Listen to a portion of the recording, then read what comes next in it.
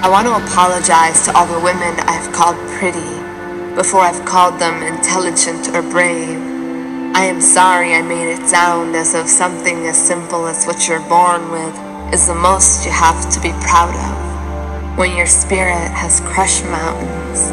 From now on, I will say things like you are resilient or you are extraordinary, not because I don't think you're pretty, but because you are so much more than that. You tell me to quiet down because my opinions make me less beautiful, but I was not made with a fire in my belly so I could be put out. I was not made with a lightness on my tongue so I could be easy to swallow. I was made heavy, half blade and half silk, difficult to forget and not easy for the mind to follow.